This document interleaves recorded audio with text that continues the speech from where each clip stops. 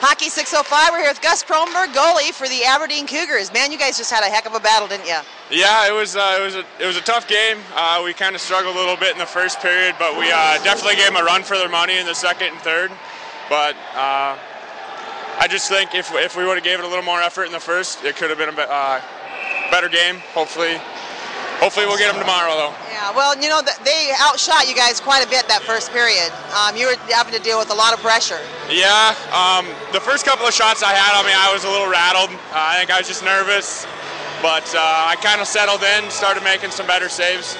Well, after those first few minutes, those first couple goals they got in, you saved everything that came at you. Yeah. I think you wound up having, what, 30-some shots, 36 shots you had to deal with? Yeah, I think it was 30 right on the money. Okay, yeah. All right. So, Gus, you're a senior now. Yeah. What does the future hold? I guess as far as hockey goes, you know, I hope I get picked up. But school, for the most part, is what I'm looking at now.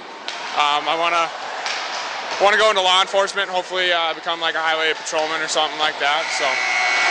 Well, I think if you go into law enforcement, you'll probably never have to use force. Yeah. I think I can fit the role pretty good. Be pretty scary. So now, how tall are you again, Gus? Unofficially, I'm like 6'7". Oh, okay, I thought you were closer to 6'8". Yeah. And I met your sister, Bobby Jo. She's got some good height too. Yeah, she's a taller girl too. I know she was the big tall one on the ice when she played hockey. So. Yeah. Well, now, obviously you had a very good game and a great season, Gus. Right. But you know, getting down to the important stuff, you are up for best salad of the tournament. Oh, geez, I didn't even. I'm honored, really.